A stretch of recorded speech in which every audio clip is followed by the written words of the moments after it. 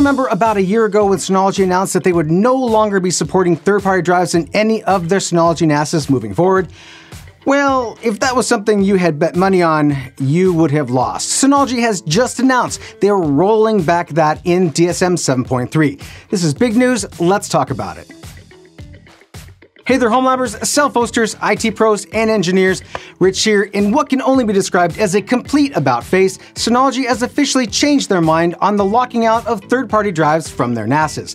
In the release announcement for the upcoming Diskstation Manager 7.3, Synology wrote this.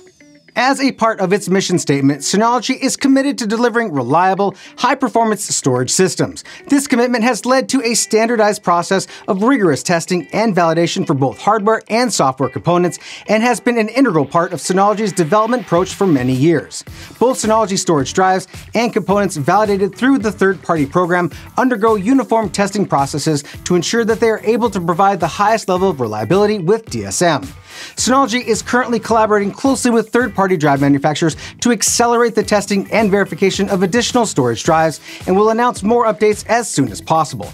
In the meantime, 25 model year Diskstation Plus, Value, and J Series running DSM 7.3 will support the installation and storage pool creation of non-validated third-party drives. This provides users greater flexibility, while Synology continues to expand the lineup of officially verified drives that meet long-term reliability standards. Put simply, Synology has removed all drive restrictions on the 25 model year Synology Diskstation Plus, Value, and J Series NAS hardware, provided you're running version 7.3 of DSM. While we don't officially know why Synology decided to roll back its previous decision on requiring Synology-branded drives only in its hardware, it's probably safe to say that the collective response from everyone who felt like this was a shameless money grab had something to do with it. Power to the people. Anyway, I'm not here to throw shade at Synology, but I will say that their previous decision must have had a significant impact on their consumer sales of NAS hardware.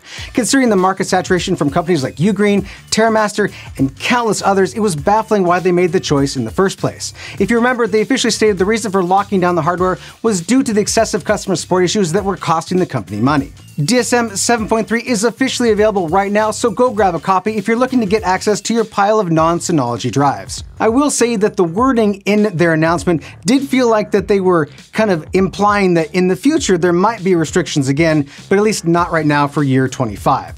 I am personally relieved that they've come to their senses here. I know I for one stopped recommending Synology NASes to anyone who was looking for a home or Soho NAS because of the outrageous cost of the larger capacity Synology disks. The TCO on a small 5-bay Synology NAS versus a Ugreen just didn't make any sense. In my opinion, DSM is one of the best user interfaces and experiences you can get for a NAS, and once again I feel comfortable recommending their hardware. Let me know what you think about this in the comments. Did you move on? Are you willing to give them a second chance, or have you sworn off Synology for good? Thank you for watching, and we'll catch you on the next one.